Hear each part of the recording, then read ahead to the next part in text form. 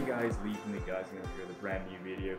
So today I actually want to talk about something that I completely forgot during my Mario Kart 8 and Puyo unboxing showcase, whatever you want to call it, and that is the Mario Kart 8 Rubik's Puzzle. Alright guys, so without further ado, I just want to go ahead and do an actual close-up of the cube so you guys could see how it actually looks like. So on one phase we actually have that the cube has the Nintendo Switch logo. To the right, we actually have Mario, Bowser, and Peach on Rainbow Road, which is actually the actual image art on the actual game box. Then we have Bowser Jr. along with the Koopalings. Then we have King Boo, which is actually a new character, along with Toadette in what I believe is Luigi's Mansion. Okay, and that's it for that side. Then up on the top, we have Mario in Mushroom Kingdom's track, if I'm not mistaken. That's Boo once again. And let's see. Okay, here we go.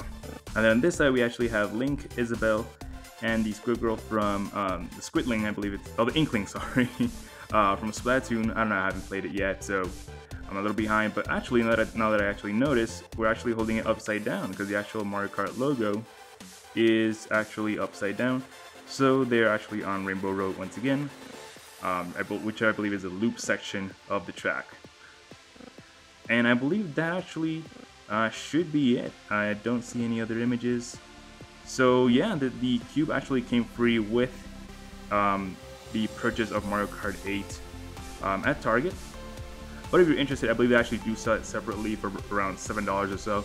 So if you definitely want to have all the collector's items from Mario Kart 8's Deluxe release, I definitely recommend purchasing this. Even though, for example, I'm not going to do it because I've never been good at actually